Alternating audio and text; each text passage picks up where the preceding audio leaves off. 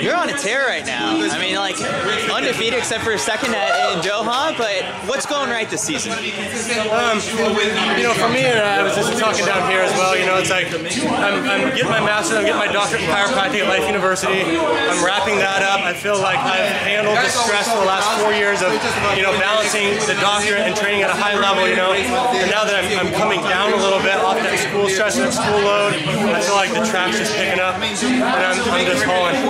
Brand new kit, this deal, I mean, like, you told me fairly last minute. This looks good too, huh? Yeah. Yeah, this looks good. The spikes feel fast and the spikes feel amazing, you know. This is my first time getting around 400 meters in them, so I can't say that I'm sad. Wait, so alright, so walk us through this. So you get the kit, the spikes, put it on for the first time, probably for warm-ups, and then this is it. Yeah, I got them, I had the full plate a couple days ago. You know, last week they sent it, just kind of see how you feel with the spikes.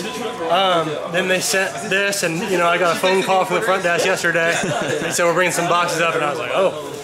Started opening boxes, I was like, okay, we're going. Nice. So, yeah. Alright, so 4th last year, what's it going to take to break that top 3? Probably faster than what I ran today. But I'm preparing for that. You know, everything that I'm doing is in preparation for US Champs.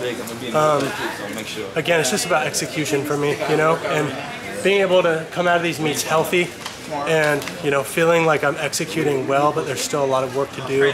You know, I still haven't been able to plug my stride pattern that way I want to this year, which for me is exciting, you know, to be in a position where I'm continually PRing and not necessarily executing the way that I would like to. So each time when you go to, you know, these Diamond Leagues, what are you learning when you go up against, you know, Rye and some of these other international stars? Yeah, you know, I don't ever like, that's all back burner for me, you know?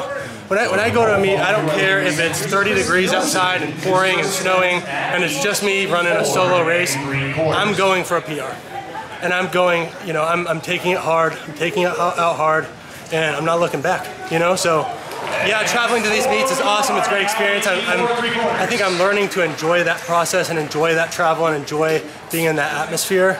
But for me, again, it doesn't matter if I'm in LA, it doesn't matter if I'm in Doha, you know, halfway around the world. Like, I'm there to compete and I'm ready to execute. What's next? I'm going to FBK games in Hengelo and then waiting to hear on Paris, and then I'm confirmed for Oslo. Nice, well, best of luck. Thank you so much. Wonderful.